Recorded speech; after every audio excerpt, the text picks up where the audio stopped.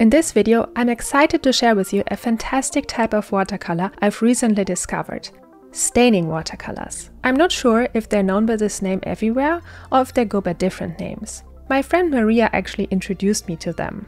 I got mine from Schminke, but you can find them from other brands as well. Schminke indicated them with a black triangle. And what's unique about them is that once you apply them on your paper, they remain there and can't be easily removed. So why is this special?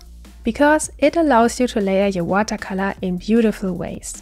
My watercolor technique often involves layering and glazing small pieces of brushstrokes, like the ones shown here. Here on the hand, for example, you can see how all the different little watercolor layers are placed on top of each other without resolving the underlaying paint. For example, this beautiful shape here, I put down first, and then I put this layer on top here. And this layer beneath didn't get resolved at all. And this happened with all the shapes in the painting. Here in the hair, for example, I first painted the darker areas, and then I painted with lighter watercolors on top. And usually, the thing that happens is that the watercolor beneath that is getting resolved and everything smudges. And this is actually the main reason how watercolor smudges and blotchy paints are actually happening, because of underlaying paint that is resolved. And the staining watercolors are preventing that.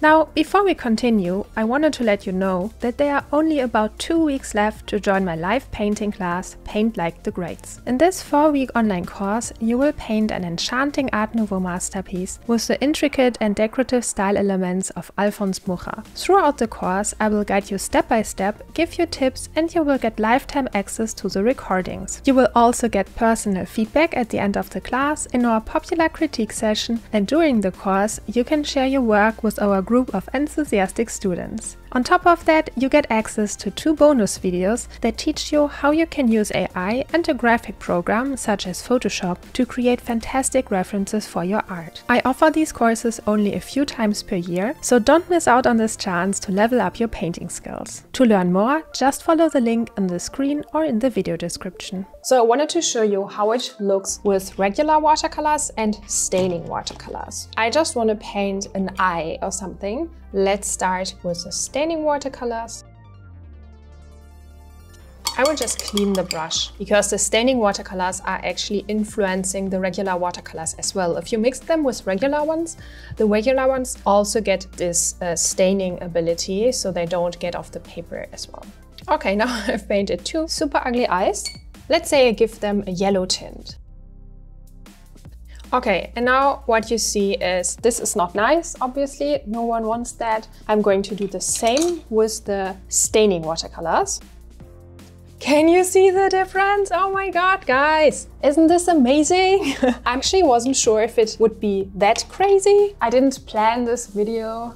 Isn't that crazy? You see how ugly this smudged? And can you also see the little ugly like blots and dots there? And how clear and crisp this is? This is chef's kiss, guys. This is amazing. I'm not sure if you guys know, but those of you who followed me for a long time on YouTube, I worked with Fabriano paper back in the days, because on Fabriano paper I would always get this result. But at some point Fabriano changed their recipe. Mind you, I didn't change the watercolors, I just worked on the paper. And after a while I got this result and I was like, what was happening? Why did I get from this to that? And this was because Fabriano changed their color lifting ability of the paper. So the coat which they coated their paper, they probably changed that. Modern watercolor papers, most of them have a very strong color lifting ability. If you're a beginner and you want to correct mistakes, you can better work with something like that, where you can just rub the color off, than with something like that,